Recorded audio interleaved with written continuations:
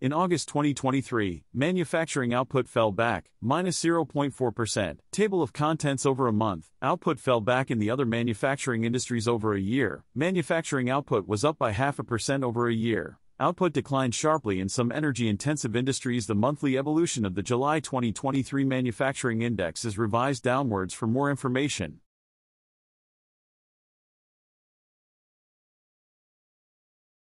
The odd in September 2023.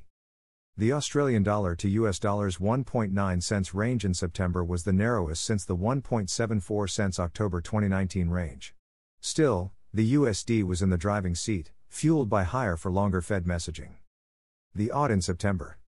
The Australian dollar to US dollars 1.9 cents range in September was the narrowest since the 1.74 cents October 2019 range, chart 1. This encompassed a high of 0.6522, September 2nd, and a low of 0.6332, 27th of September, the latter a new year-to-date low.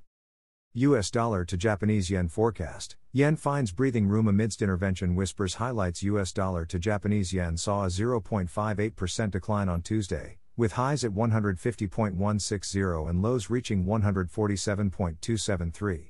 Speculation hints at intervention, creating notable gains for the yen amidst lingering uncertainty.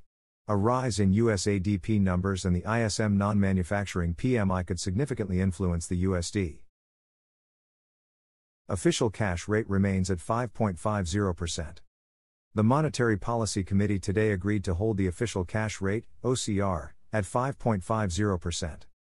Interest rates are constraining economic activity and reducing inflationary pressure as required. Demand growth in the economy continues to ease.